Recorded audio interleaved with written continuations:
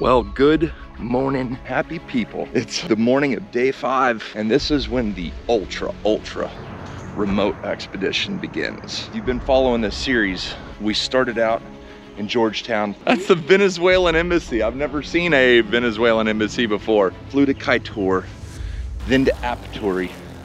From Apaturi, we jumped on one of those little boats, made it around to Rewa. We fished there a couple days. That was super cool. Then we came 36 miles all the way up here to the Riverburst camp. But this is the farthest camp that they have. Now, we go 80 miles up the Rewa River to a place called Corona Falls. Very few humans have ever been there. We hope to be a part of that list. We've got all of our clothes in the tub, cameras in the Pelican, got my bow, got a little bit of everything. You know what they say, let's go. Before we get headed up the river, I want you to know that danger comes in all shapes and sizes. That's why I would like to thank today's sponsor, Aura. Have you ever Googled yourself and were totally shocked to see all your personal information on a private listing site? Well, I did. Heck, they had the gates to my ranch listed, they had my phone number listed, they even had my parents' condo listed. Your private life should be private. That's why I use Aura. Data brokers are making a fortune selling your information to robocallers, spammers, and others who want to learn more about you, like where you live. Aura can identify data brokers exposing your info and submit opt-out requests on your behalf.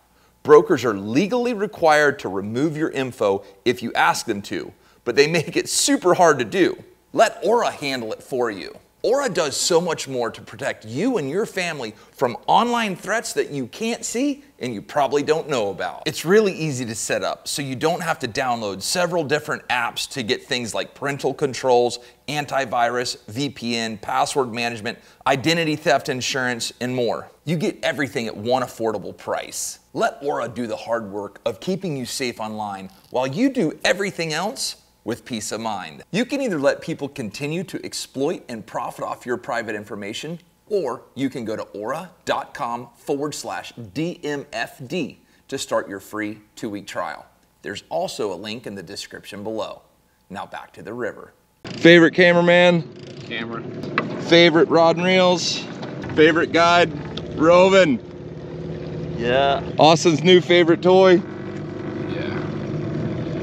Favorite lane? Look at this pool in here. We just ran about 10 miles up the river and we've seen all kinds of beautiful stuff, but there's a bunch of rocks and a big pool right here. We're gonna stop and fish for a minute. These things have been a lifesaver. Nothing like an Austin Crocker hook set.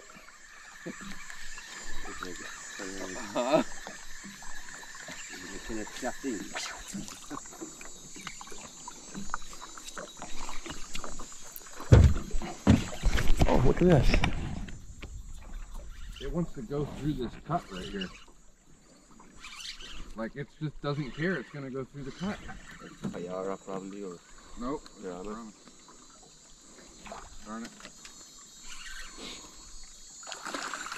Friggin' whopper sized piranha. I got pliers that are in my bag. Oh gosh, dang it, I just got nailed right there. Look at that. Look at that, y'all. Look at the teeth on that thing.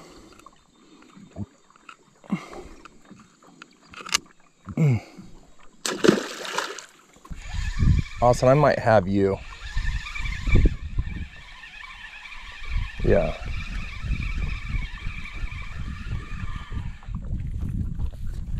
Hold the front door.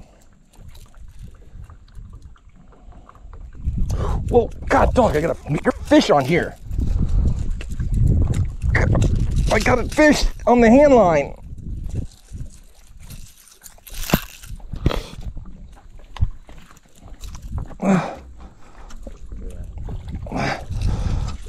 Oh, look at the size of this beast. Look at that thing. That is a monster. I'm literally sitting here trying to get the thing untangled. Hold on, I gotta take a picture of this thing. He's trying to bite the floor.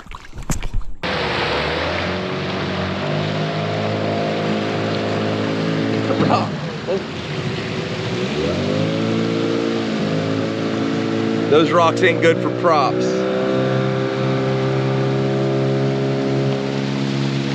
So over here is two rivers. One is the Quitaru River, and this is the Rio River. So we're gonna go up this way. Okay. I had no idea, but the river forks. We're going up the Riwa. The Rio River, it's much clearer, and then the Quitaru, it's kind of muddy. Look at over there. Why is the one more muddy? I don't know. Neither do I. Since the river split, it's gotten much more narrow, and you can tell there's much less current here. So I think the catfishing and Haimara fishing is going to get phenomenal. All these spots right here would be really good to fish, like all this. But obviously he knows exactly where we're going right now. Everywhere we look is like a great fishing hole, but he clearly knows where we're going. He's the leader of this expedition. He's an amazing fisherman, and if you were to ever come fishing with him, you would understand what I'm saying. He is a master. Pirahna. Pirahna? Yeah. Pirahna. That's him.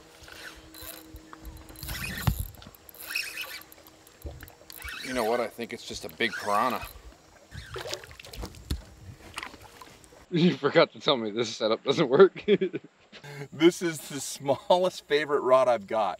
It's a Yampa River. It's made for catching brook trout.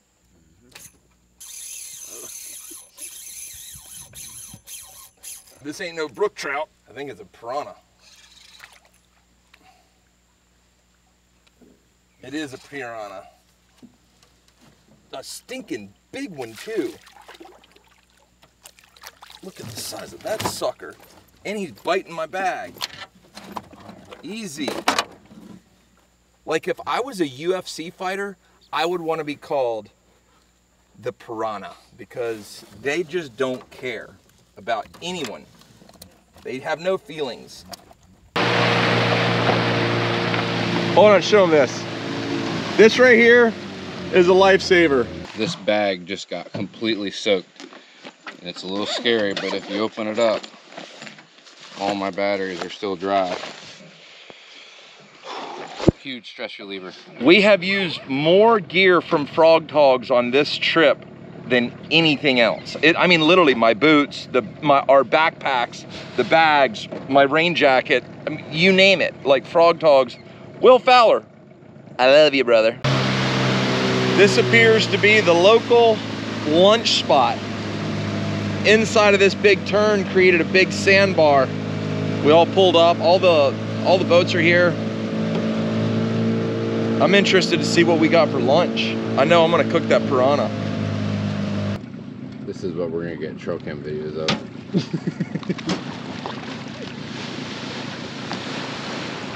Look at that. Blue and gold macaws. And it just pooped almost on the boat. That's no joke. That bird almost pooped on the boat on camera. We're in the middle of the jungle and they got lunch set up at a table with chairs. Thank you so much. Last night while the boys were getting ready for the trip, they found this. It's a yellow spotted river turtle. There's millions of them. They're not protected, but they do make amazing food. Out here in the jungle, you have to know what's edible. You have to know how to get it, clean it, and it creates food. Not only food, this is probably the best thing I've eaten so far. River turtle in Guyana. And spaghetti.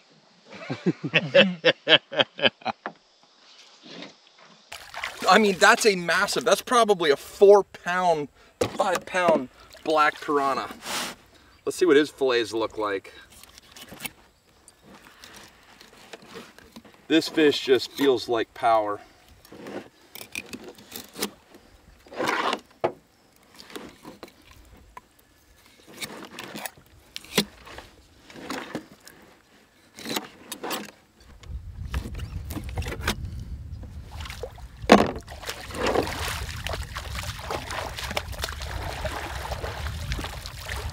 case you ever wondered.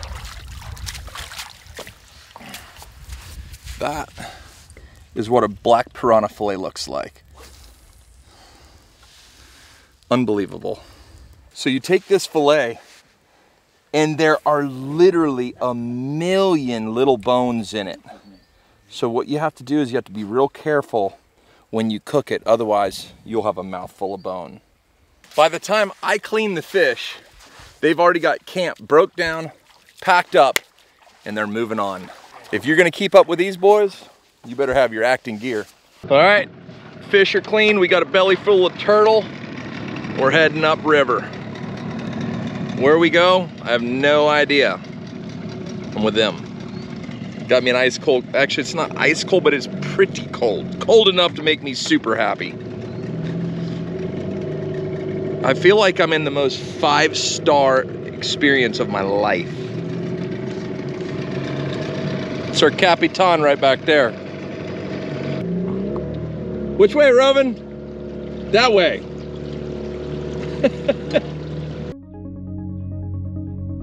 13 years ago, I came on my first river trip and I saw these butterflies. They're sulfur butterflies and they fly like fighter jets all up and down the river. They're amazing how acrobatic and fast they are. They're so beautiful, they're like lime green. And when you look through the zoom lens, you see all the detail in their wings and it's just amazing. And I would like to dedicate this to my mom. Mom, you're having surgery tomorrow, you're getting your back fixed and you're gonna feel so much better once that's done. But I knew whenever I came on this trip that I wanted to film these butterflies for you. Everybody else, sometimes in life, you just need to take a minute and look at the detail of the world. Those butterflies are only like five yards, 5 steps away. But you take your binoculars, always bring binoculars down here, because when you look at them, the detail is just incredible. And all at once they just take off. It's one of the things that I find absolutely amazing. Now we're gonna continue heading up the river, and who knows what we're gonna see next. But for me, I'm ready to get out of this water because it's full of caimans, piranhas, and other things with extremely sharp teeth. Captain's log, day 5. Where did we make it to? We are 16 miles away from Corona Falls. So, just got here, that made a little tent. There's some of the fish that we had earlier.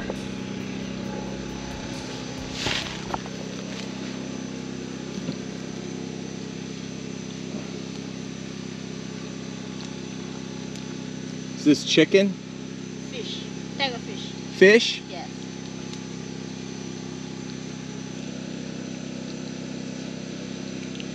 What are you making? Pepper pot. Pepper pot. Pepper pot? Yeah. Oh yeah. She just made her a little fire and then she's using the rocks to hold up the pot. She's making a pepper pot and all kinds of food. She's gonna cook for everybody here. I ain't gonna be able to eat that. That's gonna be spicy enough to actually kill me. Is that spicy?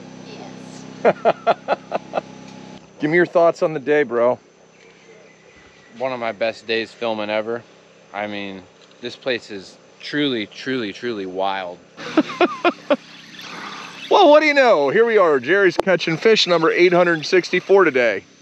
You never know what it's gonna be.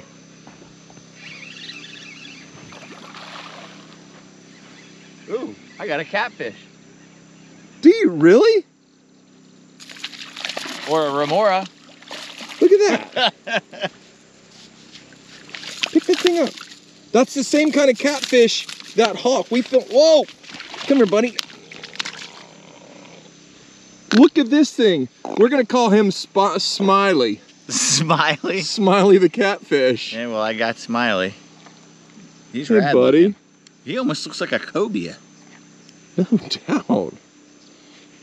Not in the tail. They all have that same tail. Almost every fish here has that same exact tail profile. Yeah. This is called Pirahna, and it's really dry. We're gonna put some of this right on here. That's the actual piranha head. You can tell it's the head because it's got all them sharp teeth. See that? Pepper pot is a main staple of folks here in Guyana. Probably a lot of other places too, but it's really, really spicy.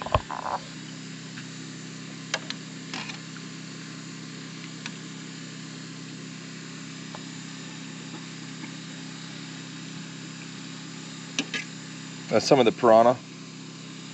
We're gonna throw some rice in there. This right here is to cool the flames. I've been avoiding this all trip, but you can't run from your fears for too long. You gotta let the juice soak up some of the pirine.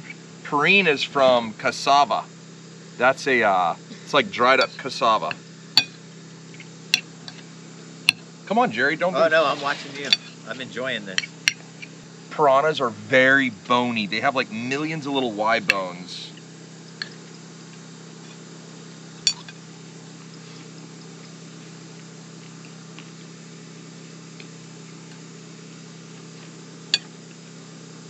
It's quite spicy. It hasn't begun to burn yet.